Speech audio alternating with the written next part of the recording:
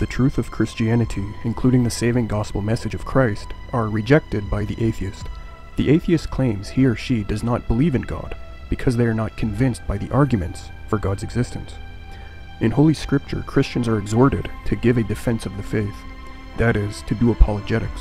However, most of the time when Christians have sought to do so, they have used faulty apologetic methodology, that is, a faulty method of defending and arguing for the Christian faith. For most of their arguments, if true, only establish a God, but not the Christian God they believe in. Moreover, often they will argue for the probability of the existence of a God, and yet in their day-to-day life, they don't live as though God only probably exists. They know God exists. All men know God exists. Moreover, when they endlessly give atheists evidence to autonomously weigh, they place God on the stand, as if atheists were the judge and God was on trial in regards to if the evidence proves he exists. This is not honoring to God.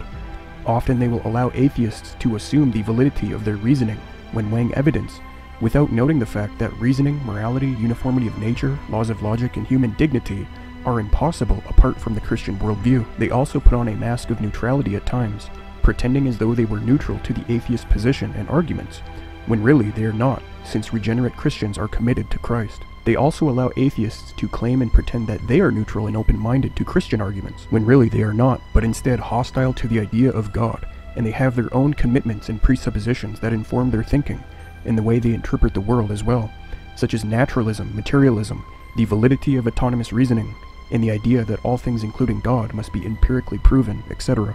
When giving unregenerate men evidence, the traditional apologists ignore the biblical fact that unsaved people will always reject it in hostility, since they are not neutral, but they unrighteously suppress the revelation God gives everyone in nature and their constitution that shows them God exists. I, and Reformed presuppositional apologists of the Christian faith, are regretful this takes place, and we offer instead the biblical presuppositional apologetic, which takes care of all these problems and proves the specific Christian God in an honoring manner, leaving the unbeliever with no ability to reason or argue apart from the Christian worldview.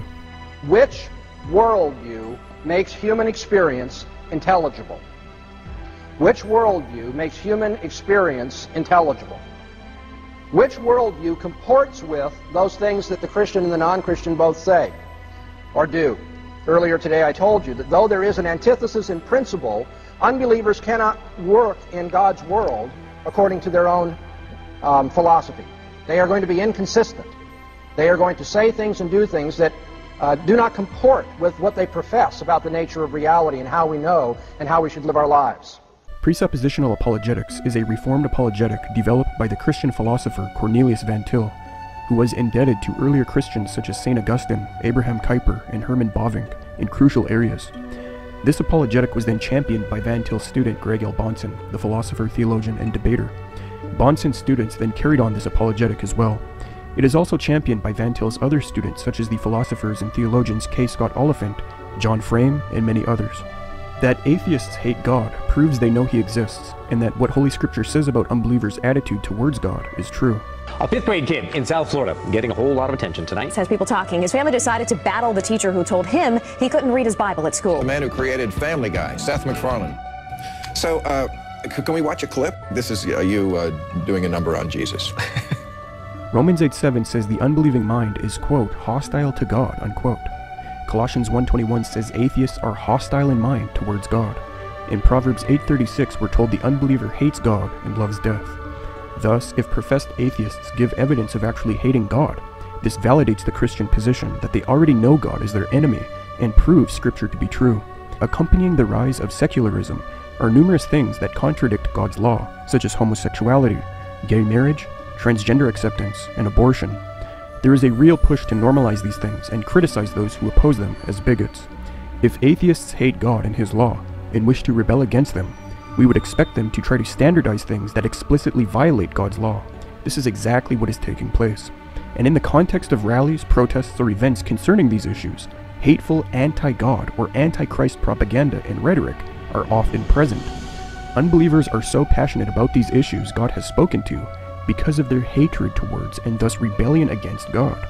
This is nothing but a rebellious war against God's created order and a crusade for autonomy from God. Many professing atheists often come out and say things clearly indicating they hate God and Christ, even though they outwardly assert to not believe they exist. A lot of people come up here and they thank Jesus for this award. I want you to know that no one had less to do with this award than Jesus. He didn't help me a bit. If it was up to him, Caesar Milan would be up here with that dog. So all I can say is, Jesus, this award is my God now! While Christopher Hitchens professed not to believe in God, the title of one of his books was God is Not Great. Similarly, while Dan Barker professes not to believe God exists, he nevertheless cannot help but show his deep hatred for him. For example, he wrote, "If the biblical heaven and hell exist, I would choose hell. Having to spend eternity pretending to worship a petty tyrant who tortures those who insult his authority would be more hellish than baking in eternal flames. There is no way such a bully can earn my admiration." Also, Barker's supposed unbelief in God does not stop him from passionately attacking him in the following harsh way. "But I do reject Jesus Christ. He is not my Lord. If he did exist, I would tell him to his face that if he created a hell, then he should go to hell. He's an immoral person." Such vitriolic, passionate attacks make no sense if these men do not believe God even exists, and that God is just some fairy tale people should pay no mind to. If these men truly do not believe God exists, why do they consistently exhibit this level of hatred towards him? Many are being misled by such people and following suit. No, I'm not religious. Oh, I don't blame you. I'm an atheist. I hate God. That atheists know God exists but hate him is also concordant with the findings of John Coster in his book The Atheist Syndrome. Coster demonstrated the leading figures or pillars of modern unbelief, such as Huxley, Darwin, Nietzsche, and Freud, hated and sought to lead people away from God because they associated the God they knew with their abusive fathers they hated. Based on his research, Coster concluded these pillars of modern unbelief projected the stigma their fathers caused them onto God, and thus contributed to modern unbelief the way they did, as a way to get back at God, i.e. their heavenly Father. Indeed, it is not that people do not believe in God, they always have and will, they simply do not like God. The following admission from popular atheist Michael Shermer highlights the point. What finally tipped my belief into skepticism was the problem of evil. A just and loving God who had the power to heal would surely heal Maureen, Shermer's injured girlfriend. He didn't. Or consider how in a radio debate the atheist author Louis Wolpert admitted he gave up belief in God when God wouldn't help him find his cricket bat as a child. Or one could also note how the atheist writer John Loftus left Christianity because he blamed God for allowing him to cheat on his wife and then get exposed for it. He said everybody write Jesus on bold letters. So what I did was I wrote Jesus just like this. And then afterwards he said everybody put it on the floor. So we took it out, put it on the floor, and he had us all stand up. And once we were standing up, he said, stomp on it. And that's when I picked up the paper from the floor and put it right back on the table. Ryan says he couldn't believe what the instructor was saying to the class. Interestingly, Science 2.0 put out, quote, "Atheism is psychologically impossible because of the way humans think," says Graham Lawton, an avowed atheist himself, writing in The New Scientist.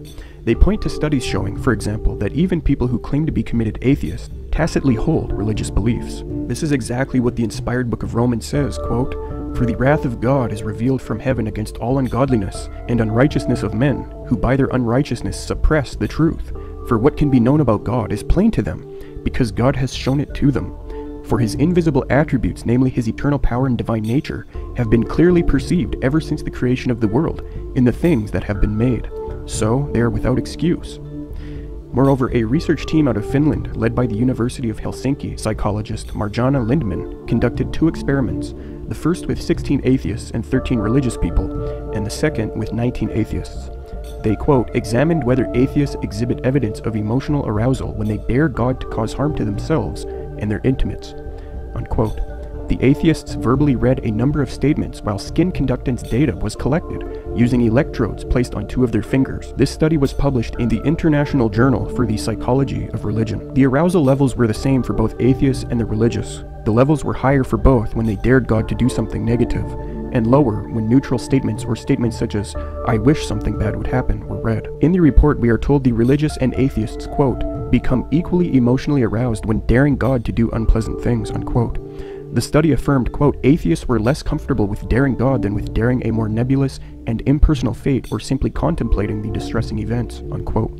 Moreover, it found, quote, "atheists' explicit beliefs conflict not only with their behavior, but also with their effective reactions, unquote. The study relayed one of the 4 possible explanations of the evidence is that while atheists profess to disbelieve in God, their profession conflicts with their actual subconscious belief. As the study puts it, quote, atheists' explicit beliefs may differ from the implicit reactions that exist outside of conscious awareness, unquote. If this is true, it coheres with what Scripture teaches regarding all men knowing God and yet suppressing their knowledge of Him. While the atheist convinces himself that he does not believe in God and professes such, inwardly he knows God exists and shows evidence of this. Scripture is very clear that man has always had a natural knowledge of God from a very young age since the beginning of man's existence, because creation, common grace, and being in God's image all testify of God's existence. However, atheists have claimed small children, unaided by indoctrination, do not have a natural knowledge of God. Indoctrination, they claim, is what leads a child to theistic beliefs later in life. For example, atheist writer George Smith wrote, quote, "The man who is unacquainted with theism is an atheist because he does not believe in a God. This category would also include the child with the conceptual capacity to grasp the issues involved, but who is still unaware of those issues. The fact that this child does not believe in God qualifies him as an atheist," unquote. Yet, science agrees with the biblical position and refutes such unbelieving writers. Research associate at Oxford Center for Anthropology, Dr. Justin L. Barrett, put out a book in 2012 called Born Believers, where he puts forth the science that demonstrates children naturally believe in God, as Holy Scripture proclaims. Barrett notes, quote, "Evidence exists that children might find especially natural the idea of a non-human creator of the natural world, possessing superpower, super-knowledge, and super-perception, and being immortal and morally good. These findings are interesting because Scripture also affirms people naturally know God exists and is powerful and glorious, has a divine nature, and is morally good." In chapters 2 and 3 of the book, Barrett shows children come into this world naturally geared to see order, purpose, and intentional design behind the world, indicating their belief in God. On page 46, Barrett cites an experiment by the psychologist Deborah Kellman, where 4 to 5-year-old children affirmed men, women, babies, tigers, and trees, etc. were designed and had purpose in the same way that genes and rings created by men do. Barrett concludes, quote, "Children's minds are naturally tuned up to believe in gods generally, and perhaps God in particular," unquote. This is what Scripture affirms. According to a Pew Forum survey, 38% of people who identified themselves as atheists or agnostic went on to admit they believe in a God or a universal spirit. Thus, about 4 in 10 atheists and agnostics admitted they believe in God or a universal spirit. The biblical fact that even those who are not outwardly Christians know deep down that God exists coheres with those honest enough to admit this. Jonathan McKee reports the following concerning the Christian author Lee Strobel, quote, "In 1993, Lee Strobel admitted that as an atheist he was morally adrift, but secretly wanted an anchor. In a personal interview with him, he told me he always knew God was real. He just suppressed that truth, knowing that admitting God's reality would require a change in lifestyle," unquote. In his book on overcoming addiction, J. Charles Roberts stated, "Underneath the facade of atheism, I always knew there was a God. He just seemed so far away and inconsequential to the lifestyle I had chosen." The poet Luckner Pierre similarly wrote, quote, "Ever since I was a young child, deep down in my heart, I always sensed God's existence before I started going to different churches," unquote. The fact is, all men know God exists when they look at nature and because they are in God's image, yet the quote-unquote atheists suppress their knowledge of God. Now, knowledge would be impossible if atheism were true. We are not saying atheists do not know things. We are saying atheists cannot account for knowing things unless they presuppose the Christian worldview, which they do deep down. This is because if atheism were true, then the universe and reality would be nebulous, chaotic, unpredictable, irrational chance. An atheist universe would destroy the possibility of knowledge. Order, rationality, possibility, and probability, all things required to attain true knowledge, are inconsistent in an atheist universe. Yet, atheists do know things and assume the ability to achieve knowledge because they borrow from the Christian worldview without giving God glory or credit. We know this because they live and act assuming the universe is rational, orderly, predictable, etc. Yet, the universe can only exist as such if the Christian worldview is true. The unbeliever knows this deep down. Van Til's approach to presupposition is that it is a precondition of intelligibility, and therefore it can be argued for indirectly. You can reduce your opponent to absurdity. You can do an internal critique of the unbeliever's philosophy to show that on that philosophy he couldn't know anything at all. And beyond that, that his reasoning, his appeal to history and science and other things has all along been assuming your philosophy. as a way of arguing against your philosophy. Atheistic utilization of rationalism, that is, reason or manipulation of the laws of logic, using intellectual or deductive criteria, and empiricism, that is, knowledge being based on sense perception, is viciously circular, resulting in faulty theories of knowledge, that is, epistemologies. Take rationalism, for example. If the atheist says he knows things because of reason, he is presupposing his reasoning is valid as his ultimate commitment or starting point for thinking. If asked how he knows his reasoning is valid, he will have to utilize his reasoning to prove the validity of it. He assumes the validity of reason when using reason to prove it is valid. This is a vicious circularity, rendering his foundation for knowledge erroneous, since reason itself is not self-verifying. It is a bad circularity. All ultimate authorities must authorize themselves, lest they be shown to be unworthy of acceptance. Reason does not authorize itself, since it does not itself affirm it is valid or true. The Christian's starting point for thinking, that is God and his revelation, on the other hand, do. In John 14:6, Jesus says he is the truth, and 2 Timothy 3:16-17 says Scripture is true and inspired by God. As Greg L. Bonson wrote, quote, "The Christian's starting point, it should then be observed, provides the precondition for intelligible experience and meaningful thought, rather than destroying the epistemological enterprise, for it teaches that man was created to think God's thoughts after him, and thereby know the truth." This is interesting because a common argument against presuppositional apologetics is that it is circular to assume the existence of God in order to prove the existence of God. Critics claim this since we say one must assume God in order to account for what we know to be true, regarding reasoning, knowledge, moral absolutes, laws of logic, uniformity of nature, and human dignity. This is, according to the incorrect unbeliever, blind faith and arguing in a circle. Yet, as John Frame points out, quote, "The unbeliever too has presuppositions that he does not question, and that govern every aspect of his thought and life. Thus, in a relevant sense, he too has faith. He too argues in a circle. The non-Christian has no basis for trusting reason, except his blind faith. If this world is ultimately the product of chance plus matter, of space and time, why should we assume that events in our head will tell us anything reliable about the real world? The Christian, though, knows that God has given reason to us as a reliable tool for knowing him, the world and ourselves," unquote. God's revelation is the only viable foundation of knowledge or starting point for thinking. Revelation, as Greg L. Bonson explains, is, quote, "the personal supernatural act of God's self-communication, by which he actively makes himself and his will known to men." There is general revelation, which refers to God revealing himself in nature, and then there is special revelation, which refers to God revealing himself in Holy Scripture. A proper starting point or foundation for knowledge must be based on God's perfect knowledge as found in this divine revelation.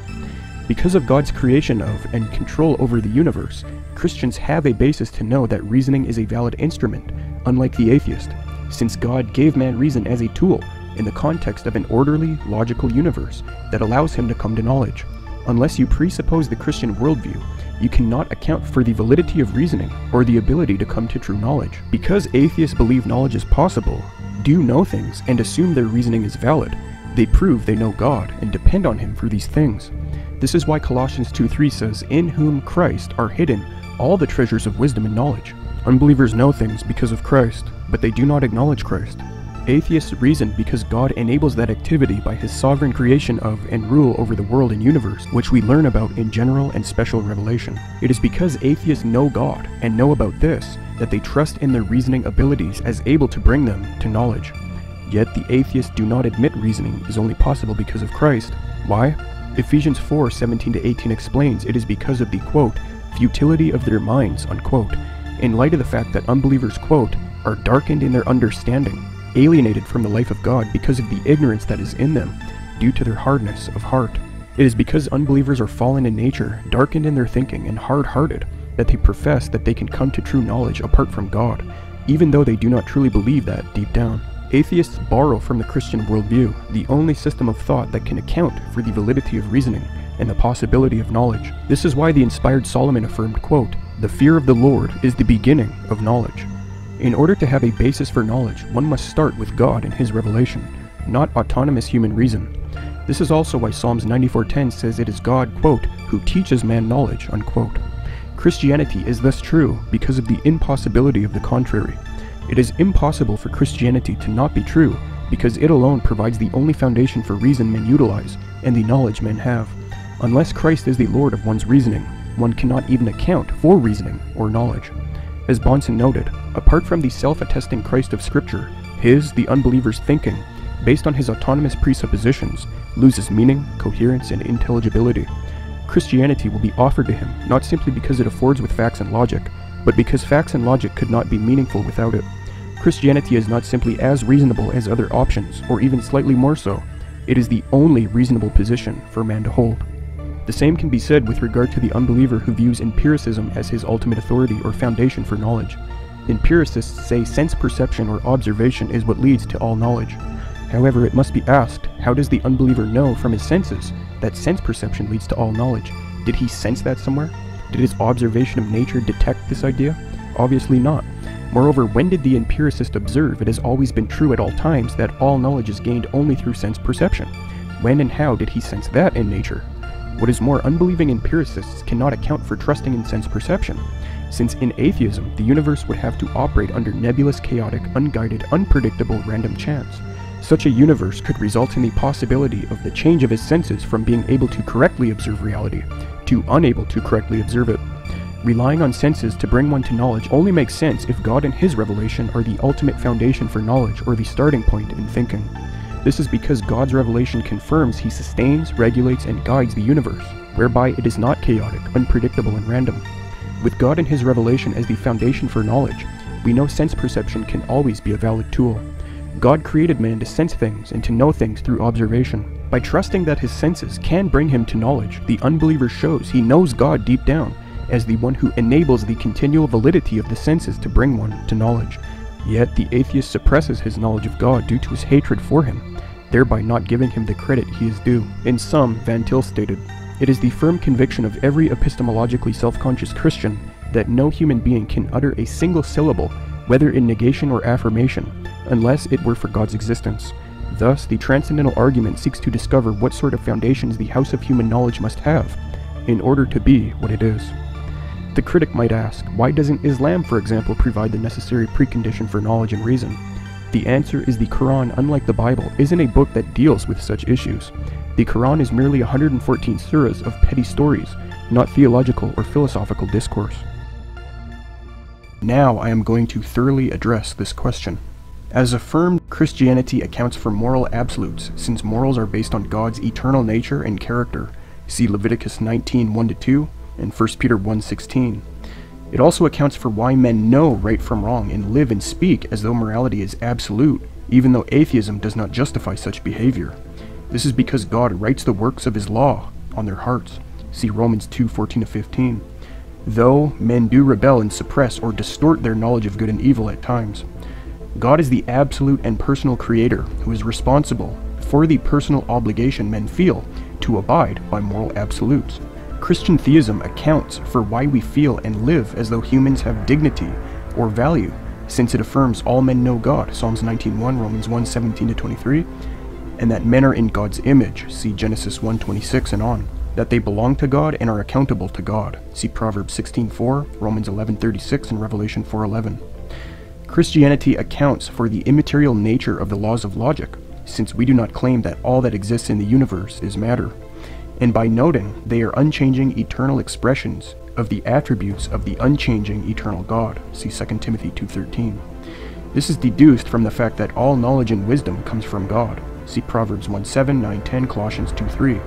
The Bible affirms God does not contradict himself, see 2 Corinthians 1:18, and that it is impossible for God to lie, see Hebrews 6:18. This is because the law of non-contradiction is part of his nature. Scripture affirms the laws of logic which reflect God's nature, see Exodus 3:14, Matthew 12:30, Luke 6:43. Christianity also accounts for the uniformity of nature by appealing to God's sovereignty and provision, see Nehemiah 9:6, Matthew 5:45, Ephesians 1:11, Colossians 1:17. And it explains the reason all men assume uniformity day to day, without worrying reality will spiral into chaos, which is a valid worry if atheism is true, is because all men know and depend on God as the sustainer. See again Psalms 19:1, Romans 1:17-23. Christianity explains why we all assume reason is a valid tool, since we all know the God who provided us with a logical, orderly universe, where trusting the mental activities of our head actually makes sense. See Proverbs 1:7, Colossians 2:3. It accounts for our trust in empirical learning by explaining all men know the God who created men to know things through observation. See again Romans 19:1, Romans 1:17-23, that all men know God, and Exodus 4:11, Proverbs 20:12, for the fact that God created men to know things through observation, and that all men trust in God to sustain the viability of the senses. Lastly, it accounts for the possibility of knowledge by noting that God provided us with and sustains our universe. See Genesis 8:22, Psalms 103:19 and 104:2, Isaiah 40:26, Jeremiah 31:35, and Amos 8:9. A universe which is conducive for knowledge, that is an orderly, guided, non-chaotic, rational universe, where probability and possibility, which are required for knowledge, actually make sense. It also accounts for why all men assume the possibility of coming to knowledge, by noting that all men know the God responsible for creating the universe, and that the fear of the Lord is the beginning of knowledge, and all the treasures of wisdom and knowledge are deposited in Christ, as Scripture says. Thus, Christianity must be in order for what is to be what it is. Atheism cannot be in order for what is to be what it is. It will be demonstrated other religions do not account for this type of valid human experience. In demonstrating this, I will refute one of the main objections to presuppositionalism by atheists.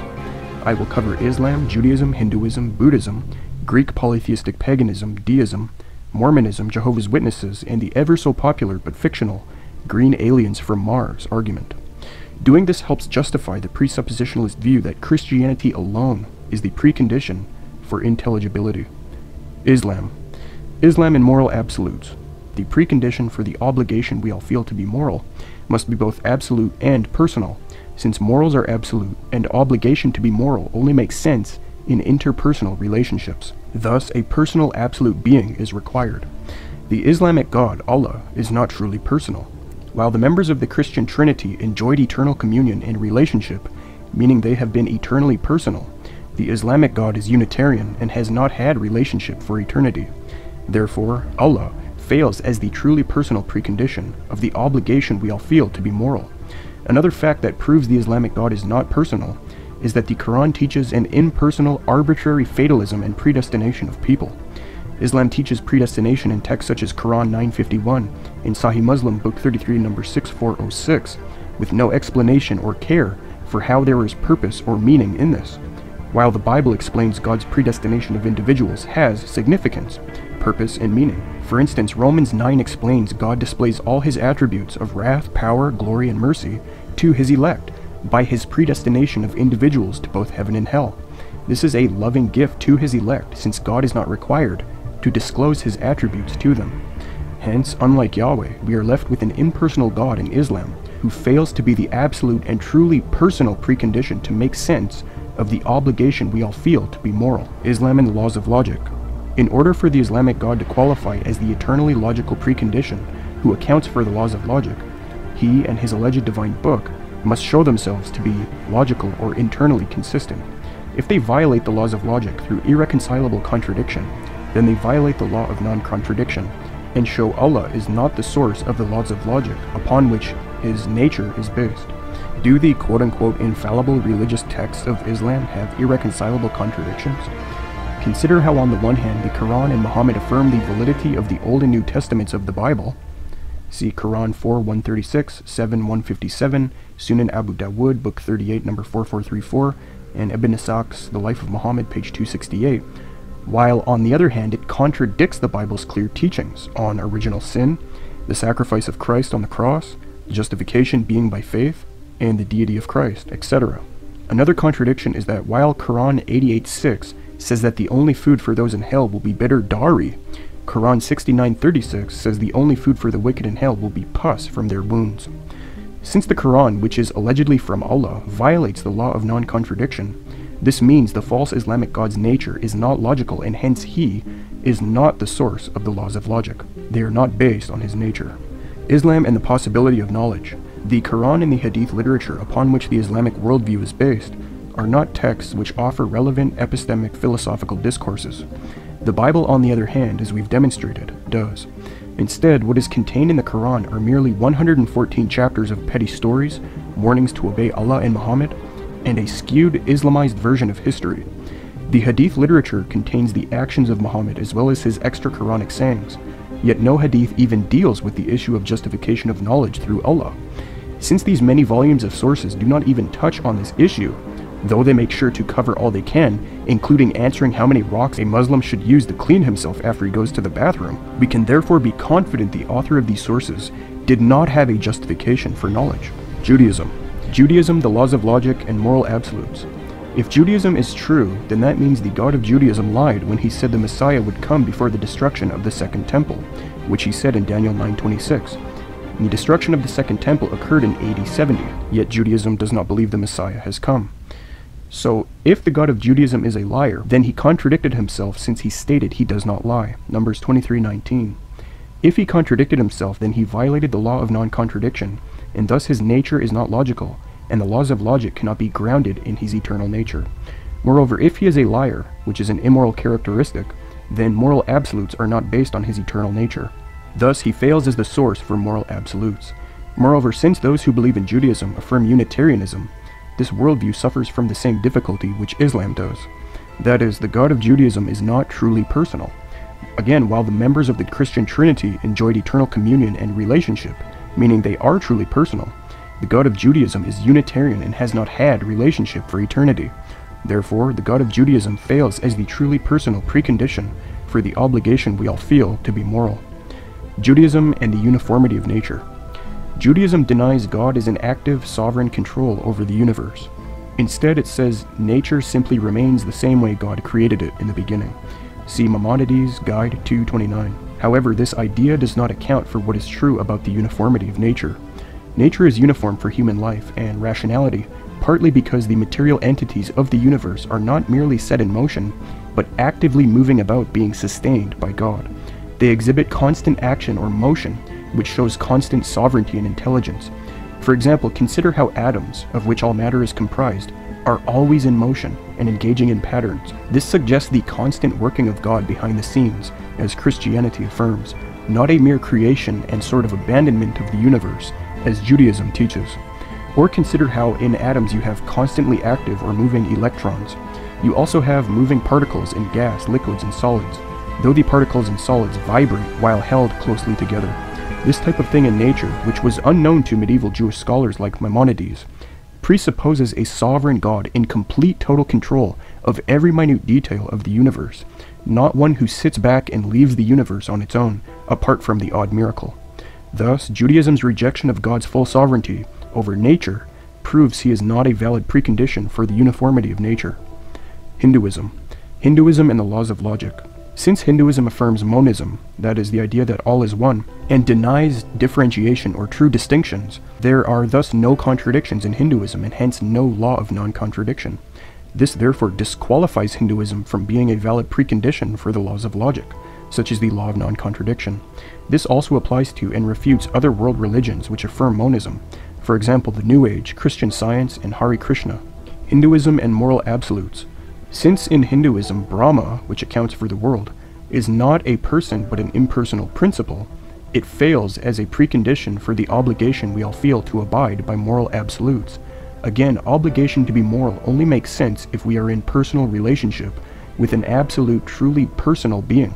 Since Brahma is not a personal being, Hinduism fails as a precondition for the obligation men feel to be moral. This criticism can also be leveled against Taoism and its absolute principle called Teidi, which means great energy. It is impersonal.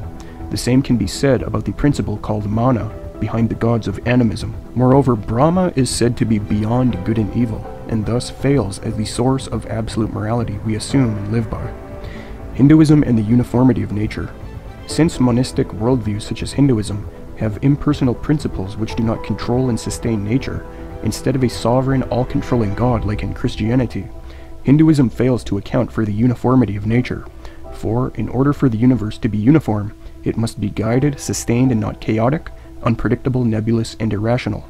Moreover, Hinduism, unlike Christianity, does not account for why all men depend on the uniformity of nature day to day. The Christian affirms all men know God deep down and thus depend on him for uniformity of nature, even though many outwardly profess to deny God's existence due to having a fallen, rebellious nature. Buddhism and moral absolutes. In Buddhism, evil is an illusion. This contradicts valid human experience, since we all, for good reason, speak and live affirming things are truly evil. When on the news we hear about a brutal murder, rape, or some other heinous act, we don't say, although this seems wrong, it's just an illusion. No, we know it is wrong, and thus make valid laws against such things accordingly. Moreover, Buddhism is atheistic and hence does not give us a source accounting for where objective moral absolutes come from. Lastly, Buddhism has no personal absolute, which again is needed to account for the obligation men feel to abide by moral absolutes. Buddhism and the laws of logic. Buddhism denies the existence of the soul while also teaching reincarnation. This is an internal contradiction. What is reincarnated? Thus, by breaking the laws of logic, it fails as a precondition for the laws of logic. Moreover, Buddhism teaches reality is just an illusion. If a worldview claims reality, which would include the laws of logic, is just an illusion, then the laws of logic do not exist and can't be accounted for by such a worldview. Greek polytheistic paganism. Greek polytheistic paganism and moral absolutes. Although gods in this paganism can be personal, none of them are absolute. They all have different responsibilities and roles in regards to the world. Thus, paganism fails to provide a personal and absolute source required to make sense of the obligation men feel to abide by moral absolutes. Zeus, the so-called father of gods and humans, for example, was said to be finite and had a birth. He is not said to be an absolute control over everything. This critique can also be leveled against animism, other forms of Hinduism, ancient Roman paganism, Shinto, and ancient Egyptian polytheism. Moreover, the gods of Greek paganism were extremely immoral according to Aristides. See Aristides' Apology 13:8. They engaged in theft, adultery, and homosexuality, etc. Thus, absolute morality cannot be based on their natures. Greek polytheistic paganism and the laws of logic. In Greek paganism, the Dioscuri brothers, who were twin gods, were honored and exalted as moral helpers of mankind. Yet they were beings who were said to have ravished the already married daughters of Leochippus. This is a clear violation of the law of non-contradiction in Greek paganism. Either they are moral, noble, and exalted helpers of mankind who deserve respect, or they are not, since they are rapists of already married females. If a worldview violates the laws of logic, it cannot be the basis for the laws of logic. Contradictions among these gods shows the laws of logic are not based on the nature of these gods of this system. Deism. Deism and the uniformity of nature. Deism suffers from the same difficulty as Orthodox Judaism. That is, there is a God who set the world on its course and then withdrew from it. However, again, due to the nature of the world's utter complex uniformity, which was unknown to the founders of deism in the 17th century, a totally sovereign God is required to sustain the movement of atoms, the moving parts in atoms, that is electrons, as well as the movement and vibrations of particles and gases, liquids and solids. Due to deism's absence of providence, it fails as a valid precondition to make human experience on this issue intelligible. Moreover, deism does not explain why all men assume day to day that nature will be uniform. Deism and moral absolutes. If a God created the world and then withdrew from it, then the fact that men know right from wrong is inexplicable. If the deistic God does not write his law on the hearts of men at their birth, since he is not around, then man's knowledge of good and evil is unaccounted for. Deism and knowledge. Deism cannot account for the fact that all men know God exists from birth, being the basis for trusting in their mental faculties and a non-chaotic universe as being able to bring them to true knowledge. One deist source said, quote, "Deism is knowledge of God based on the application of our reason," unquote. However, people assume God in order to reason and come to knowledge. Deism has it backwards. People do not reason in order to come to the conclusion that God exists. Knowledge of God is innate. This proves deism fails as the precondition for knowledge. Deism and human dignity.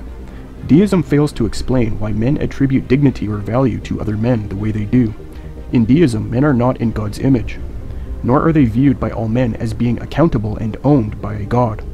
Thus, deism does not account for humans attributing dignity and value to other humans. Mormonism. Mormonism and moral absolutes. The Mormon God is an exalted man of flesh and blood. He is not eternal, nor is he absolute. Thus, he fails as the absolute personal precondition for the obligation men feel to be moral. Mormonism and the laws of logic. Since the Mormon God is not eternal, that means he can't account for invariant, that is unchanging, laws of logic. If the laws of logic are not based on an unchanging eternal nature, their invariance today is inexplicable. Jehovah's Witnesses. Jehovah's Witnesses and moral absolutes. Since this cult denies the Trinity, their God is not truly personal, for again, unlike Christianity, they do not have a triune God who has been an eternal personal relationship. Thus, Jehovah's Witnesses do not have a truly personal God, required to account for the obligation all men feel to abide by absolute morality. Jehovah's Witnesses and laws of logic. According to the God of Jehovah's Witnesses, the Watchtower Society takes the role of the prophet of God. See the Watchtower, April 1st, 1972, paragraph 197. However, the Watchtower claimed 1925 would be the end of the world. See Watchtower, April 1st, 1923, paragraph 106. The Watchtower then admitted its organization was wrong, and a 1925 end-of-the-world scenario was based on the inflated imaginations of Watchtower Society members. See Watchtower 1926, paragraph 232. This is a serious contradiction. Either the Watchtower is a true prophet and makes true prophecy, or it is a false prophet and makes false prophecy. Since this worldview violates the laws of logic, it fails as a precondition for the laws of logic to be true. How can their God inspire prophets to make false prophecy, violating the law of non-contradiction, if the laws of logic are based on his eternal unchanging nature? Green aliens from Mars. When the atheist worldview is reduced to absurdity and shown to not account for valid human experience, the atheist often says, quote, "Although you say Christianity accounts for reality, I can just as easily say green aliens from Mars account for it," unquote. However, green aliens from Mars being the source of the universe is not an actual worldview. Second, if the atheist wants to posit green aliens from Mars as the valid precondition for intelligibility, he needs to actually tell us about this worldview in depth, anthropology, epistemology, view of creation, etc., in order that we can test it internally and see if it actually accounts for reality. Atheists always fail to do this when raising this argument. Thus, their argument does not have any actual force. Moreover, even if they did invent and fully explain such an imaginary worldview, the fact that they do not actually believe it but are just raising it to try to stump Christians shows it is not a meaningful worldview to consider. Christianity has actually been affirmed and believed for 2,000 years, and is not some off-the-cuff response to a transcendental argument. Michael R. Butler's words refute this objection, quote, "It can be seen as the last resort of a non-Christian who has just been shown the impossibility of his own worldview, and also shown that the Christian worldview is able to account for human experience. At this point of desperation, he says, yes, Christianity is able to account for human experience, but there may be another worldview out there that can also provide the preconditions of human experience. This move, however, is of little or no practical value for the non-Christian. In a debate, people argue about actual worldviews, not what may possibly be the case. If Christianity is shown to account for human experience, and say naturalism, Buddhism, or Islam is shown to be unable to give such an account, it is of no aid to the naturalist or Buddhist or Muslim to make recourse to some unknown worldview that may, like Christianity, provide the preconditions of intelligibility. Bonson's rhetorical comeback hits the mark. Suppose a basketball player, say Michael Jordan, beats every worthy opponent in one-on-one basketball games. He can justifiably claim to be the best individual basketball player in the world. Suppose further that another jealous and peevish basketball player, who was also previously trounced by Jordan, resents that he, Jordan, has titled himself the best player in the world. His comeback is, just because you have beat every current player does not mean that there is not another one coming who is better than you. Jordan's response can be anticipated. Bring on my next opponent. The theoretical possibility that there may be another player better than Jordan is not a concern to him. In the world of basketball, it is the one who is actually the best player, and not who is possibly the best player, that is of importance. In the practice of apologetics, things are similar. What matters are actual worldviews, not possible worldviews." Unquote. In sum, when atheists object to Christianity being the precondition for intelligibility, by positing other religious worldviews for the sake of argument, or even imaginary worldviews, this is just another example of them rebelling against the Creator that they know, and finding excuses and ways to keep suppressing their knowledge of Him. However, it is clear, the unbeliever as well as the pagan both require and depend on God deep down, despite erecting idols which shelter them from the truth. That is, for example, false gods, atheist scholars, etc. What the pagan and the atheist need, now that it has been shown that their worldviews are absurd and false, is the gospel. The gospel or the good news is that although you have sinned against your God and denied him, thereby incurring his just punishment, remember he is a perfect just judge, there is a way to have your sins forgiven. On the cross, the eternal Son of God, Jesus Christ, died as a sacrifice for the sins of those who repent and believe in him. When you rely on what Christ did on the cross, in order to have your sins forgiven and be right with God, then you are saved. This is the greatest truth of this universe that all men need to hear. Now, Christianity is the only worldview that makes human experience intelligible. This includes ethics and morality. We all live our lives as though absolute good and evil exist. We make strong moral judgments. When we hear about a brutal serial killer, child rapist, or terrorist mass murder, or some other moral evil, we do not say, according to our culture this seems wrong, or according to my subjective opinion this seems wrong. No, we strongly condemn them because they are wrong. Morality is not subjective, that is merely agreeable depending on one's personal feelings or fancies. It is objective, that is true apart from individual sense or judgment. This is why strong moral judgments make sense. Moreover, every decent person would agree that child molestation would still be wrong, even if all the other minds on the planet for some reason accepted it to be okay. Thus, morality is also not relative, that is, only true relative to the judging individual and changing circumstances. Instead, it is absolute, that is, existing independently of minds and universally valid. However, atheists, with their view that all that exists in the universe is matter, cannot account for immaterial moral laws existing outside the mind. Only Christianity can. The Christian worldview accounts for moral absolutes by noting there is an eternal personal God who shows us in Scripture and in our hearts what is truly good and evil based on his eternal holy character. It is up to the Christian, therefore, to make sense of and explain the absolute standard of right and wrong the atheist knows exists deep down, but can't account for. The Bible said in the first place, you've got to give an answer that does not show the fool that you're going to be sucked into the problems of his worldview. But then on the other hand, you're going to say, well, wait a minute, for argument's sake, okay, let me go with you here. Let's run with this a bit. So let's take your philosophy. And you're saying foolish philosophy. Let's take your philosophy and let's see what happens if we think of the world this way, if we think of knowledge this way, if we think of ethics this way. Answer a fool according to his folly, lest he be wise in his own conceit. Lest he think he's got wisdom, lest he think conceitedly that he is able to find out anything about reality given his philosophy. Show him where his philosophy takes him. Good as that which evokes the approval of society is a fairly popular ethical position held by many unbelievers. They claim they believe good and evil because society recognizes good and evil, thus defining morality. However, this position does not make sense of human experience. The German society of World War II believed Jews were a problem and ought to have been isolated and eliminated. Yet the unbeliever who holds to good being that which evokes the approval of society does not hesitate to condemn the actions of Nazi Germany. This means they do not truly believe their concept, because the German society defined murdering Jews as something good. Moreover, societies have been documented to have engaged in cannibalism, child molestation, community suicide, and widow immolation, that is, widows burning themselves to death on their husband's funeral pyre. Why do unbelievers strongly criticize and condemn this behavior if they truly believe morality is simply what evokes the approval of society? We ordinarily think of things evoking approval or disapproval, if you want to look at the negative side of ethics. We ordinarily think of things evoking approval because they are good. We don't think of the evoking approval as constituting their goodness. The unbeliever knows in his heart of hearts and her heart of hearts that good has to do with matching God's attitude toward things. Evil is that which goes contrary to God's feelings about certain things and against his character. And they use good, the language of goodness and evil, in that absolutistic way, and then they try to find some theory to cover it up.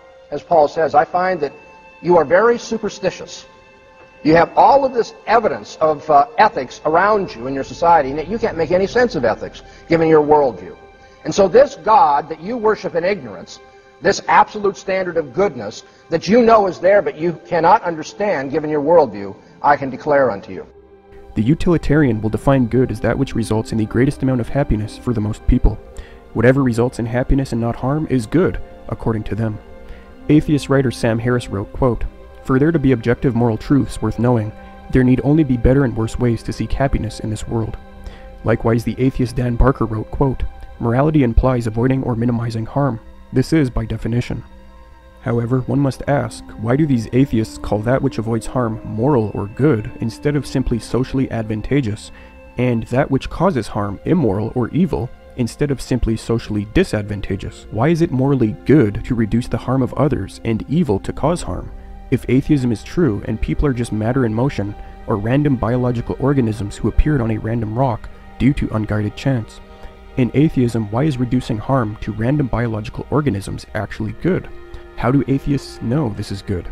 The atheist knows it is good because on his heart there is God's moral code that reflects his perfect character.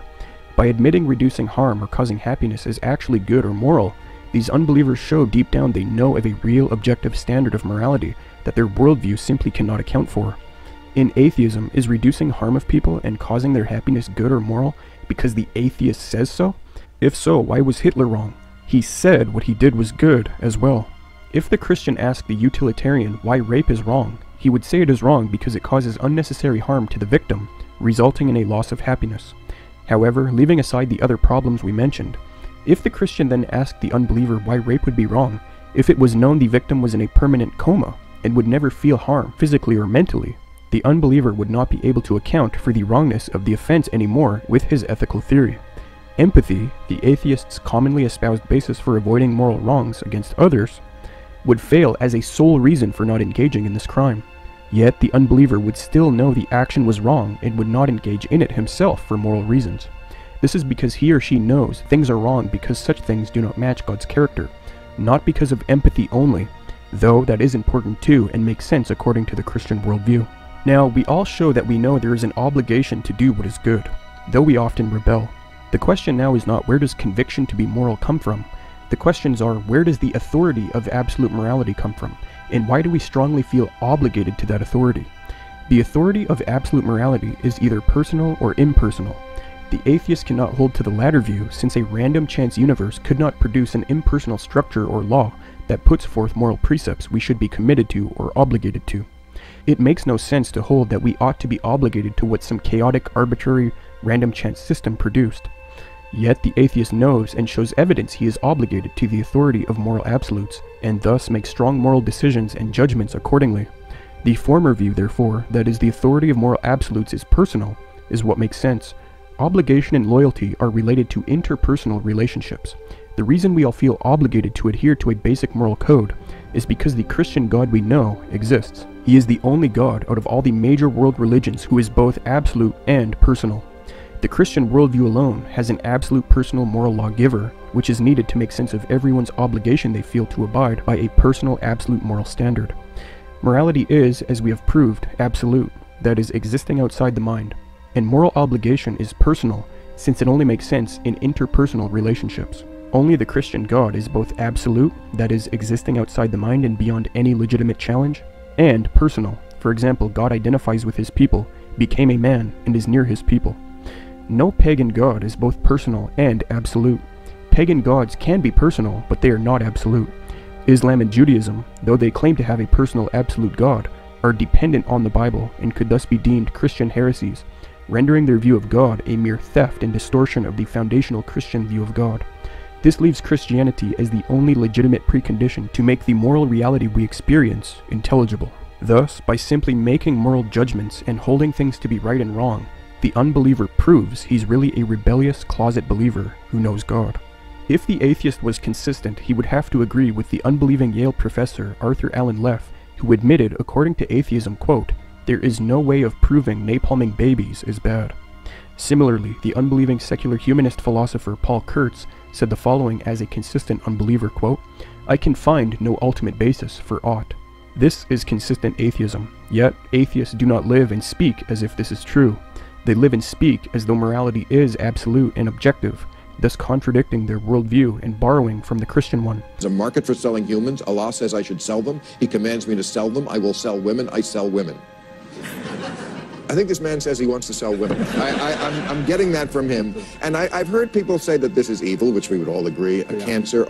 The unbeliever cannot escape this. This is again because they are in the image of God, and they know the Christian God exists, and that good is what conforms to his character. They have the words of God's law written on their heart, and thus cannot help but make strong moral judgments, even though their atheism gives them no basis to do so. Atheists are living a delusion, since while they live as though there is absolute right and wrong, which requires immaterial moral laws, an atheist universe does not allow or account for absolute right and wrong. Only Christianity does. As Van Til explained, the atheist is like a child sitting on his father's lap and slapping and insulting his father. The child is only able to do this because his father is supporting him. Likewise, the atheist is only able to rant against God on moral issues because God is supporting him. It makes no sense to make moral claims denying God, when God is the necessary precondition for morality to even make sense.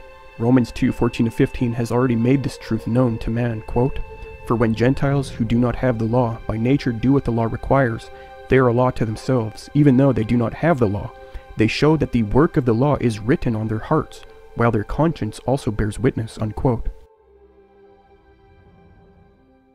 The uniformity of nature and the problem of induction are vital to discuss at this juncture. That nature is uniform is something we all depend on.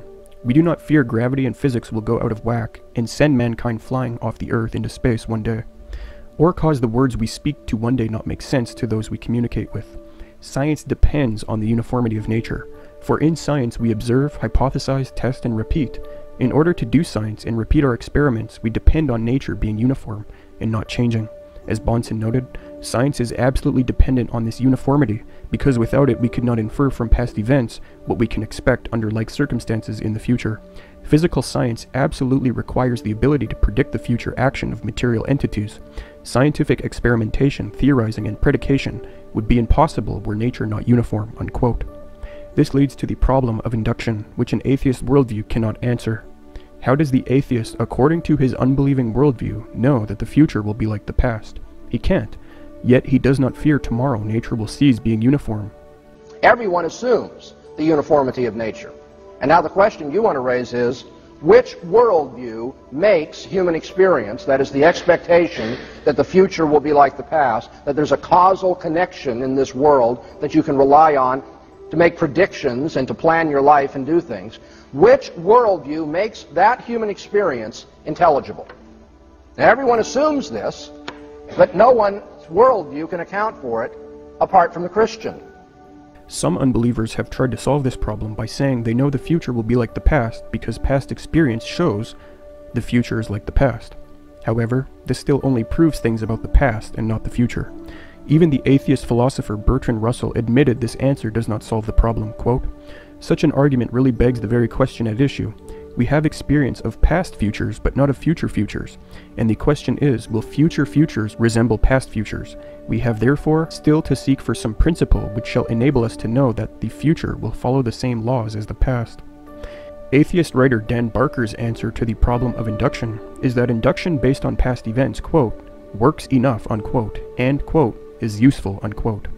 However, to say induction works or is useful does not do away with the actual problem, which is that atheists do not have a foundation to know the future will be like the past, and thus it makes no sense to depend on the uniformity of nature the way that they do day to day. The unbeliever cannot know the future will be like the past, yet he lives his life as though he knows it will be. He does not fear tomorrow science will not work. He knows if he accidentally hits his knee on the table tomorrow, it will hurt just as it did in the past. This is because deep down he knows the Christian God sustains the universe, keeping it uniform. If the atheist really believed this universe came about by randomness and operates unguided and by chance, then he really has no foundation for living as though the future will be like the past. If he was consistent, he would be very much open to the idea that tomorrow hitting his knee would not hurt. The Christian worldview, on the other hand, accounts for why nature is uniform and answers why we all know and live like the future will be like the past. This is because the God who all men know exists controls everything and keeps nature uniform. In Nehemiah 9:6 we are told, quote, "You have made heaven, the heaven of heavens, with all their host, the earth and all that is on it, and you preserve all of them." Also Matthew 5:45 explains God, quote, "makes his sun rise on the evil and on the good, and sends rain on the just and on the unjust," unquote. Moreover, in Ephesians 1:11 we read that God, quote, "works all things according to the counsel of his will," unquote. Finally, with regard to God, Colossians 1:17 affirms, quote, "in him all things hold together," unquote. As K. Scott Oliphant and William Edgar note, quote, "the existence of the God of Christian theism and the conception of his counsel as controlling all things in the universe is the only presupposition which can account for the uniformity of nature which the scientist needs. But the best and only possible proof for the existence of such a God is that his existence is required for the uniformity of nature and for the coherence of all things in the world, unquote. A popular atheist objection to this argument is that since the Christian God is said to do miracles, then that refutes the idea that we can know nature will be uniform in the future and not totally changed from miracles. However, our claim is not that the future will resemble the past in all possible ways, i.e. that there won't be a healing, blessing, or supernatural occurrence now and then, but that based on God's promises and the descriptions about him in Scripture, we have justification for the future very much resembling the past in the relevant ways pertaining to the universe being uniform and conducive to human life and science. The Christian has justification for that. The atheist has none. Therefore, miracles pose no real problem for the Christian on this issue. That is to say, every contrary point of view is impossible, philosophically speaking. Every point of view contrary to Christianity is impossible because it doesn't make sense out of human experience or belief. It cannot make intelligible anything in human experience. Where is the philosopher who, following non-Christian standards, can make sense out of anything, can make sense out of rationality, can make sense out of morality, can make sense out of self-awareness, can make sense out of science, can make sense out of human dignity? Where is the philosophy that does this? It doesn't exist.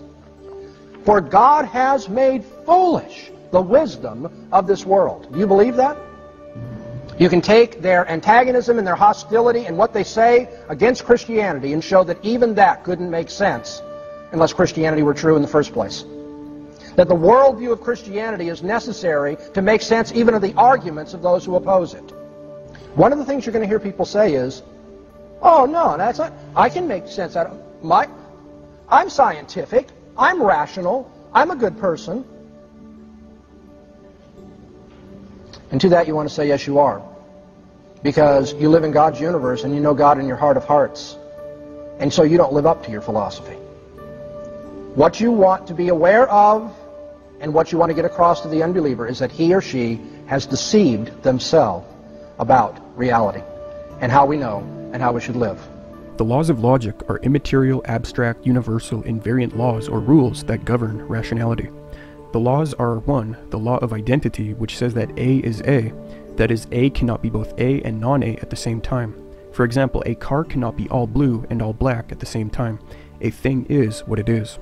2. The law of non-contradiction, which says that A is not non-A. In other words, no statement can be both true and false in the same sense and at the same time. For example, a man cannot be both jogging and not jogging at the same time and in the same manner.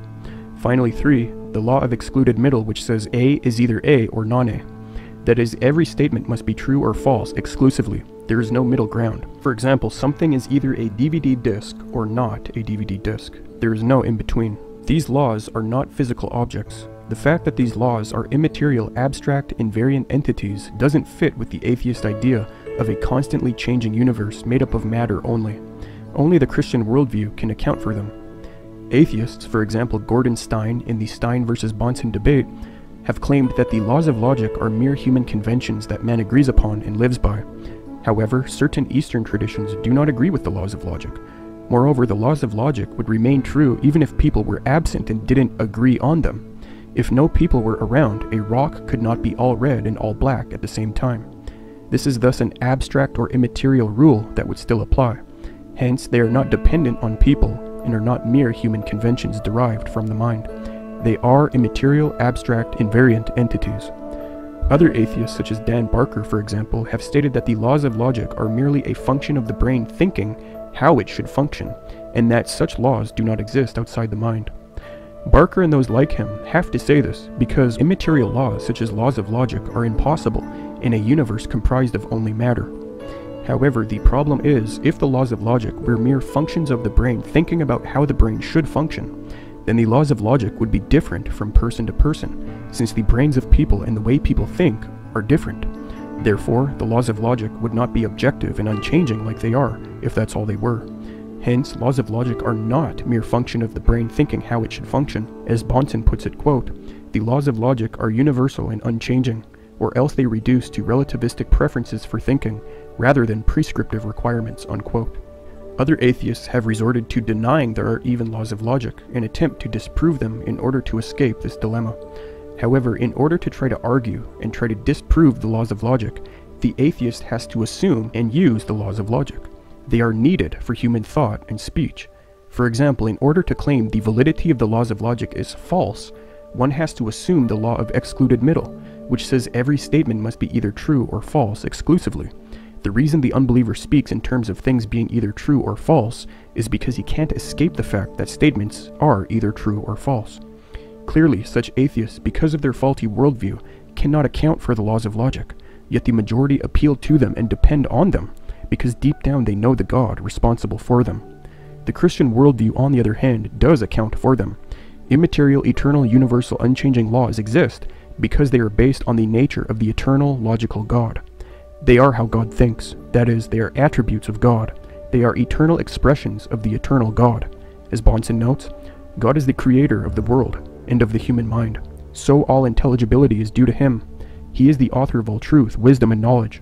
The laws of logic which reflect that character are unchanging and unchangeable, in that God cannot deny himself. The Bible validates and assumes these laws of logic which reflect God's nature. For example, God affirms the law of identity in Exodus 3:14 when he says, "I am that I am." When Jesus, speaking metaphorically, says a good tree is not a bad tree in Matthew 7:18, he affirms the law of non-contradiction. And the law of excluded middle is advanced by Christ when he says, "He who is not with me is against me." Matthew 12:30. If one is to account for the laws of logic, Christianity must be maintained. Atheism makes such laws impossible and inexplicable or unaccounted for. The laws of logic are crucial to any kind of rational thinking. Education would not make sense. Debating would not make sense unless people were committed, in some sense, to common laws of reasoning as to what controls good and bad conclusions, reliable and unreliable conclusions, and patterns of inference that will lead to the truth. Everyone needs laws of logic in terms of education, debate, argumentation, what have you. And yet the unbelieving worldview cannot make the laws of logic intelligible.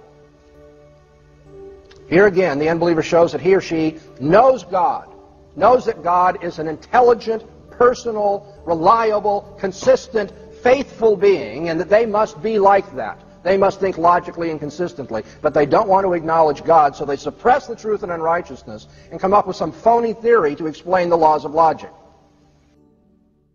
Another example showing unbelievers know God and function on that basis, but yet deny him outwardly, relates to the concept of human dignity. The fact that unbelievers value other human beings demonstrates they are not really atheists. For if atheism were true, and humans were merely random biological organisms who by chance appeared on some random rock, then there would be no real reason to assign to humans the high value we assign to them. The fact unbelievers have funerals for others or get extremely distraught when some actor they like dies shows they know humans have value. It makes no sense to express man's value or dignity in such ways if all men are random advanced animals or stardust. When unbelievers look at another human, even if they do not know them or even like them, they can't help but see in them value and dignity as humans. It is because deep down atheists know there is more to man, and it is absurd to think of them as mere organisms which are products of chance. The unbeliever knows, though he suppresses it, that mankind was created and is made in the image of an infinitely valuable God, and thus has value. He knows humans were created to commune with God as moral agents who belong to and are accountable to God. This is why we all assign value to other humans and are aghast when a psychotic individual or individuals treat humans in evil ways. Valuing human beings makes no sense in atheism if humans are just matter in motion. The Christian worldview, on the other hand, accounts for the value we assign to human beings. In Psalms 14:1, the inspired David said, "The fool says in his heart, there is no God." You have to be a true fool to, through self-deception, tell yourself you do not believe in God, since without presupposing God, you can't account for reason, knowledge, logic, morals, uniformity of nature, man's dignity, etc. Moreover, general revelation, that is creation, testifies to every man that God exists. As David also says, "The heavens declare the glory of God, and the sky above proclaims his handiwork," Psalms 19:1. When the unbeliever looks at the magnificence of the sky, stars, moon, sun, the world, animals, humans, flowers, etc., there arises recognition of God's existence and power, which they go on to suppress as fallen creatures. As Frame notes, the unbeliever knows God, and this knowledge influences his thoughts, speech, and actions in varying degrees and ways, In a sense then, the unbeliever has two presuppositions. He presupposes both truth and falsehood, both the reality of God and the unreality of God. His thinking, therefore, is radically contradictory. Unbelieving thought and the rejection of Christian truth leads to absurdity and the destruction of the human mind. As Bonson noted, just examine the sort of scholarly material that is produced by the universities of our land. Existential despair, relativism respecting truth, irrelevance in detailed studies, dehumanizing scientific advances, and a political paper chase. Hath not God made foolish the wisdom of the world? When men are not proper stewards of what God has given them, for example, scholarly ability, then God takes away even that which was previously possessed, for example, making such scholarship vain that is empty. However, Christianity can rescue the broken unbeliever. You are not a random, valueless biological organism, as you self-deceive yourself to think. Morality does have a basis. The laws of logic and the uniformity of nature we live by and assume can be accounted for. Reason and empirical study can be grounded. We can account for knowledge being possible. There is no need to despair, for the atheist worldview is internally inconsistent and makes nonsense of valid human experience. There is hope for the troubled unbeliever. Not only does Christianity give the unbeliever hope and rescue him from the absurdity which his unbelieving worldview forces upon him, but it also offers to him rescue from the wrath of God, who he knows deep down. Indeed, our rebellion and sin against God alienates us from him. We have all lusted, stolen, blasphemed God's name, lied, cheated, and hated our neighbor. This is detested by the God we know, the holy just judge, the one we will face when we die. And rightly so, since such things are truly wrong. Living for ourselves and not acknowledging our Maker is truly wrong, and quite frankly, insane. And the fact that we fall short every day makes us even guiltier before the holy God we know. However, the eternal divine Son of God, Jesus Christ, was sent by the Father to take onto himself the sin of those who would repent and believe in him. On the cross, Christ willingly paid for the sins of all those who would repent and believe in him. The believer's sins were imputed onto Christ. This was the triune God's act of love for his people.